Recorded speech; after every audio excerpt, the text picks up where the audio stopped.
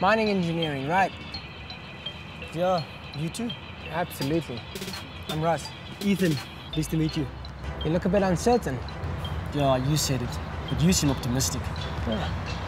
Giant machinery, mad calculations, big responsibility. Being part of the highest earning sectors in the country, what's not to like? You make a valid point.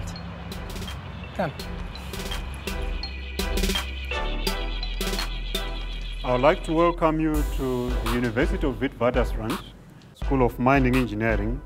In recent years, we have been receiving well in excess of 2,500 applications for a mere 150 places that are available every year.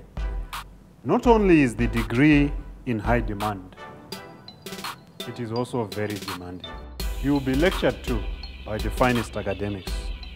Our degree is accredited by the Engineering Council of South Africa, following the Washington Accord guidelines.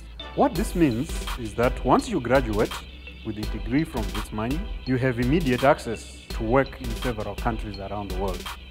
I'm pleased to announce that we've also built our own mine, which you will find in the basement of the Chamber of Mines building, and you will get to work in it during your studies. Once again, I welcome you to Wits Mining and wish you all the best with your studies.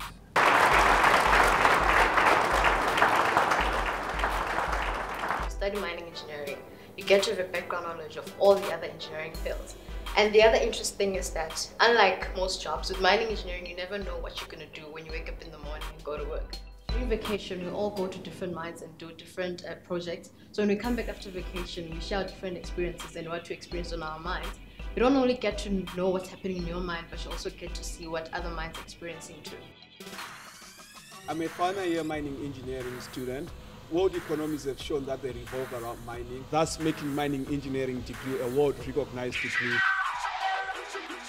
First-year mining engineering students take up basic science courses: mathematics, physics, mechanics, chemistry, and engineering drawing being the major ones. The School of Mining organizes bursary interviews for students throughout the year.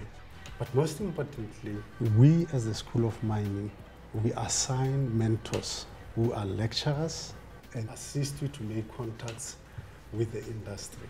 Here at Wits, we've got great facilities that will enable you to do your research, and we also have excellent supervisors. As a result, we've attracted a lot of international students from countries such as Zimbabwe, Mozambique, Ghana, Nigeria, and even the UK.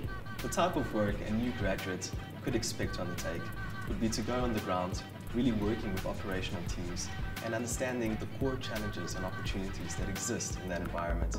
After graduating, you can expect to work in production, where you'll be hands-on underground with the miners, supervising ore extraction. A mining engineer could decide to either take the technical route or corporate route.